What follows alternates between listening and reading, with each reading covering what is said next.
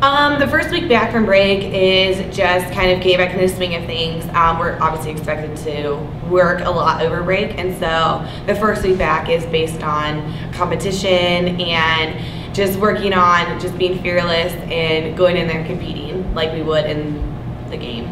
Started out, I think our first day of practices, we went right into like facing live pitching. So our focus last week was pretty much just hopping right back into things after break and just trying to get back in the swing of things.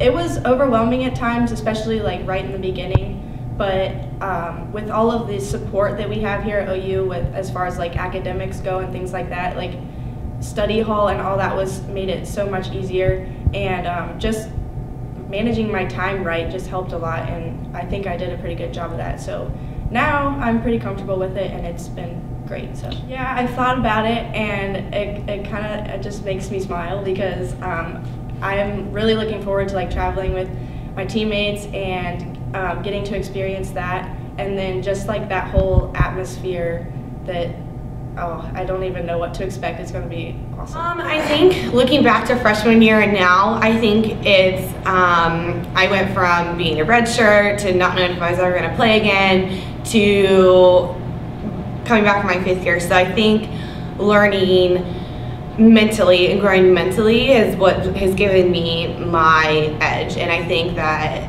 you know, taking one day at a time and just enjoying playing and not thinking of softball as a job and getting caught up in all the practices and the traveling and just enjoying it. And I think that's what's given me, you know, that aspect of just loving the game. I think what I'm looking most forward to is just seeing like where this team can go, and I think that's what I look forward to every season, because I feel like you just never know until you get into the mix of things. And so I think just really seeing this team grow and enjoying my last season is really exciting for me. I think after softball, I'd really be able to pursue my real dreams. The girls really make fun of me because I always have, you know, a fake microphone singing, so they finally got me a real one. I think Nicki Minaj is probably my idol. I know all the words to Super Bass, and that's pretty much my pregame ritual. So American Idol, The Voice, here I come.